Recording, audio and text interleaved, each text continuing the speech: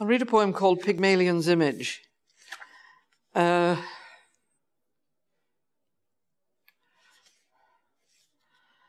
Which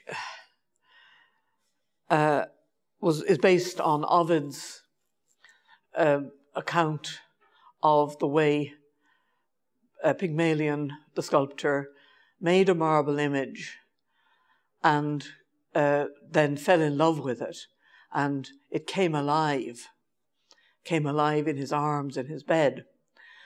What occurred to me was he was probably terrified, and I tried to produce a sort of rather Gothic image of Pygmalion's statue.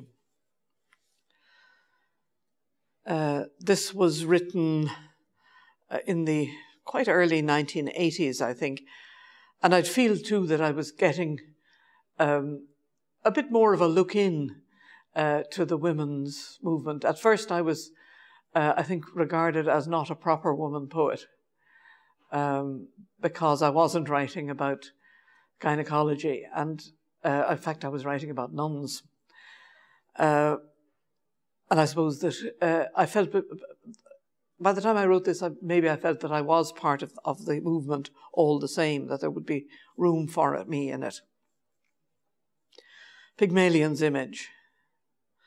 Not only her stone face, laid back, staring in the ferns, but everything the scoop of the valley contains begins to move, and beyond the horizon the trucks beat the highway.